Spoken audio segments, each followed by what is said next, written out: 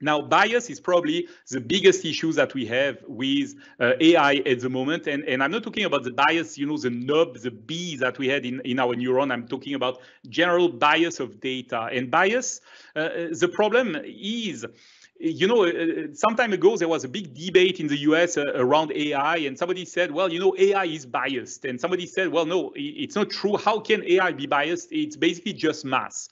And of course, both people were right. AI is just math. It's correct. The bias is not in the math. The bias is in the data that you feed to the math. And 2 + 2 = 4 everywhere. That's clear.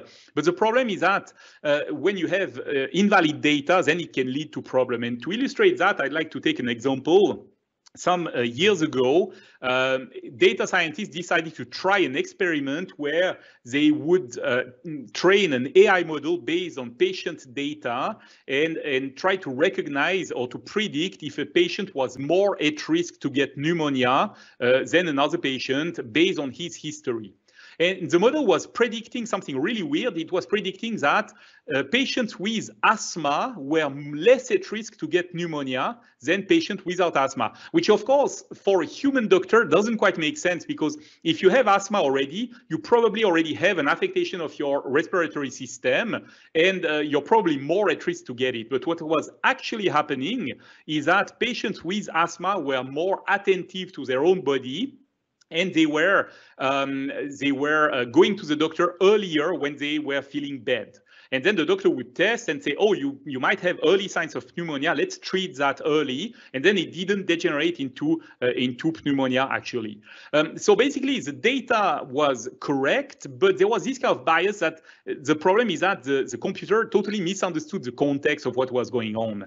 And thankfully, a human doctor was able to find that out and to say, all right, maybe we can fix it in the data. We know that it's not the case, so we are going to add some risk factors for asthma patients, etc. That is, of course, quite complicated. But most importantly, the problem is, what else did we miss in the model? What can we even trust that model? And it's going about patients' lives. And so what they decided to do eventually is that they said, no, we are going to question the whole model. We are not going to use that with actual patients, and they abandoned this experiment. So it's an example to illustrate the problem with those AI models, and that can be very bad. So here, this is an example of racial bias. I'll let you read that because I don't even want to say those words. But what happened is that really there was a big problem, and you can wonder, why did the engineers here not find out the problem by test? And probably what happened is that they didn't even think of trying that case, because most of the engineers who work on AI are white, pink like me, right, white like me, and didn't even think of testing that case.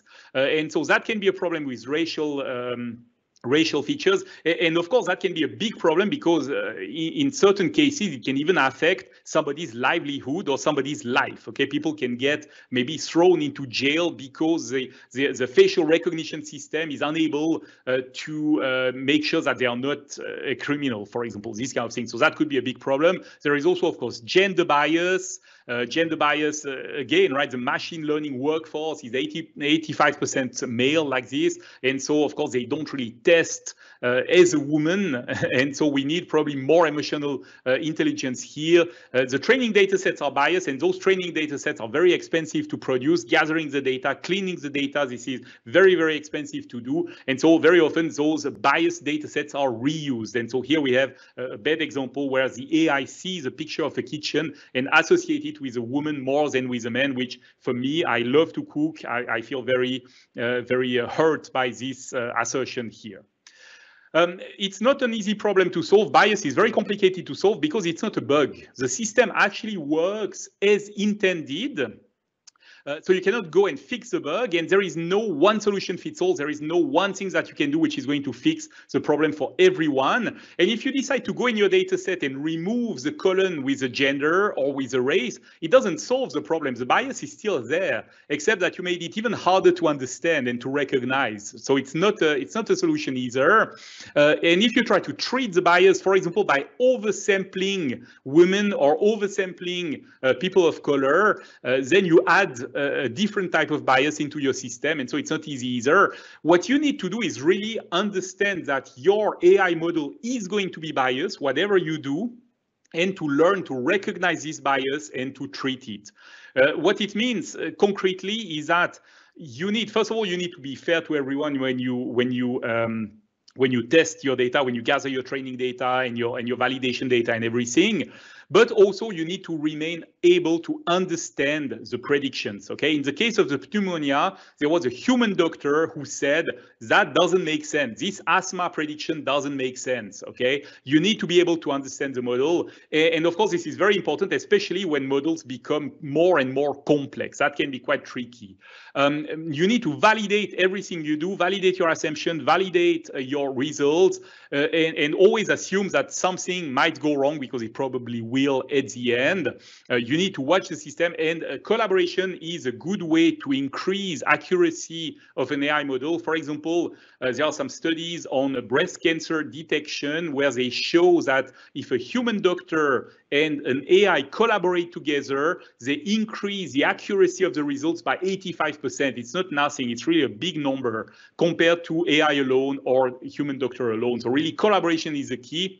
It's actually good because it means that the best way to use an AI is not to replace a human, but it's to enhance enhance the abilities of a human. So there is this collaboration factor going on. If you want to know more about that, we have some groups at Microsoft dealing with that. For example, here, FATE, Fairness, Accountability, Transparency, and Ethics in AI. And they have a webinar. It's really cool because this webinar can be taken by everybody in your enterprise if you decide to work with AI. And I would recommend that everybody takes it, from the CEO all the way down to the cleaning lady, or cleaning man. Let's not be sexist here. Let's not make any bias or assumption. Everybody should take the webinar because it's going to help them detect problems when they arise, okay? Maybe they will hear in the press that something happened and say, oh, that's the firm where I'm working. What happened? And then they will be able to do that. So it's quite important.